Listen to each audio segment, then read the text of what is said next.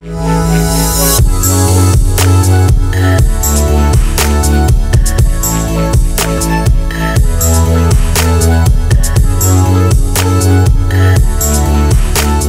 బేసిక్గా పులిపెర్లు అని అంటారు కదండి, సో అది దేని వల్ల వస్తుంది, ఒకవేళ వస్తే దానికి తీసేసే ట్రీట్మెంట్ కానీ ఏదైనా ఉందా?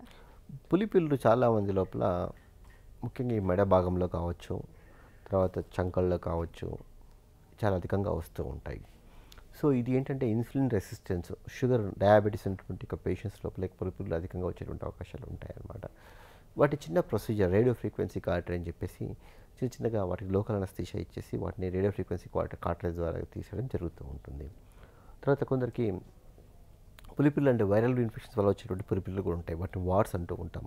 అవి ఎక్కడైనా రావచ్చు, ఫేస్ లోపల, చేతులకు రావచ్చు, కాళ్ళకు రావచ్చు, బాడీలో ఎక్కడైనా రావచ్చు. వాటిని కూడా సిమిలర్ పద్ధతి లోపల వాటిని కూడా చేయడం జరుగుతూ ఉంటుందన్నమాట.